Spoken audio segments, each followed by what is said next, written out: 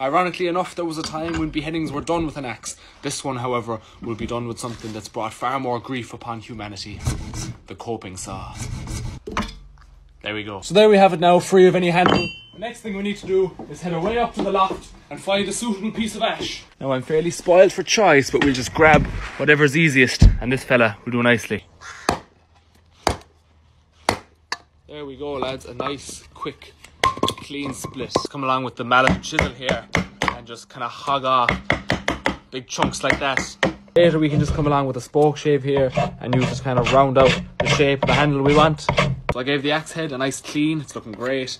The next thing we need to do is let inertia work its magic. Okay, lads, I have a strap here and we're just going to quickly strap it before we use it. So we're chopping willow there now like it's carrots. Go buy yourself a cheap axe head and practice some handle making. Good luck.